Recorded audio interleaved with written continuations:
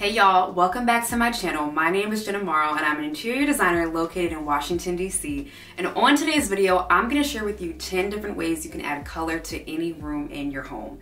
It's the start of the year, which means it's peak season for homeowners all over the world to make some upgrades to their homes, whether it's a full-out renovation or just repainting a space in the home.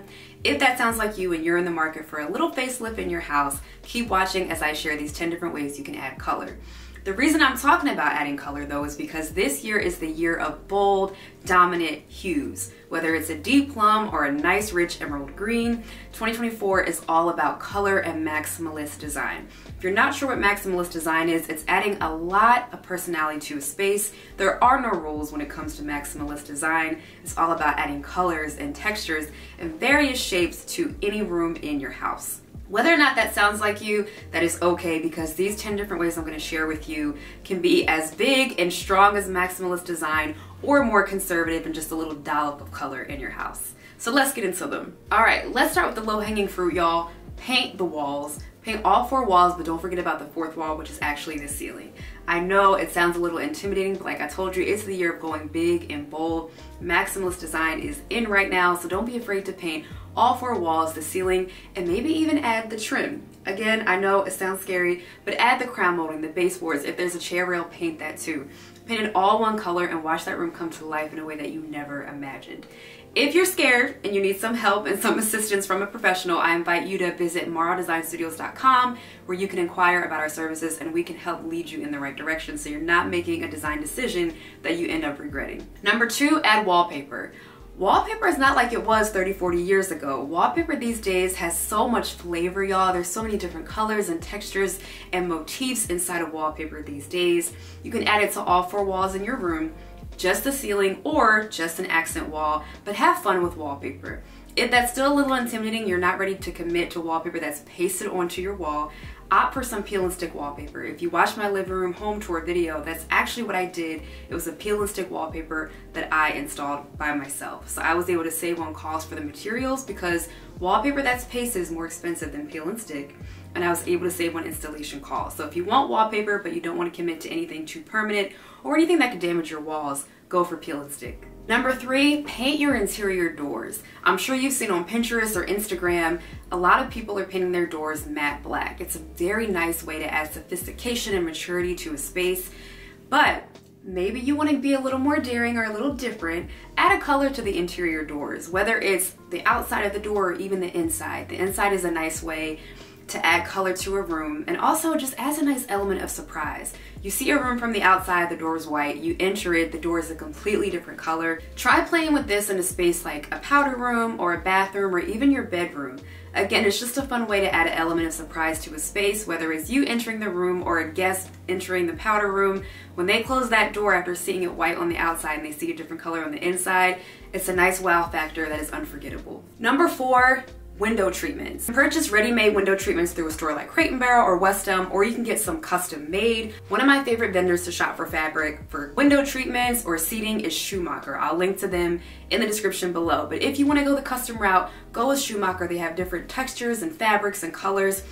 Get your custom window treatments made either with curtains or Roman shades and watch the room come to life. Number 5, add it through your medium-sized room accents. And these are items like an area rug, window treatments once again, and throw pillow covers. These are items that you theoretically should be able to swap in and out easily. Maybe not area rugs as much as window treatments and pillow covers, but again, you want these medium-sized items to be places where you can add color so that if you ever get tired of it and you want something different, you can swap them out without breaking the bank. I actually get my pillow covers from Etsy. They range from inexpensive to very expensive. It depends on the quality you're looking for. You can also get area rugs from higher end stores or even more affordable stores like a Bed Bath & Beyond. Turn to your medium accents to add some color to your space, and it's not something that you are committed to for the long term, just like with the peel and stick wallpaper. Number 6, add color through your wall decor. Get yourself a canvas from a store like At Home or Home Goods, or go higher end and shop at an art gallery and get yourself a nice piece of sculptural art or a nice print. You can even shop for photos from your favorite photographer. I've done this before. I purchased photos directly online from a photographer that I love.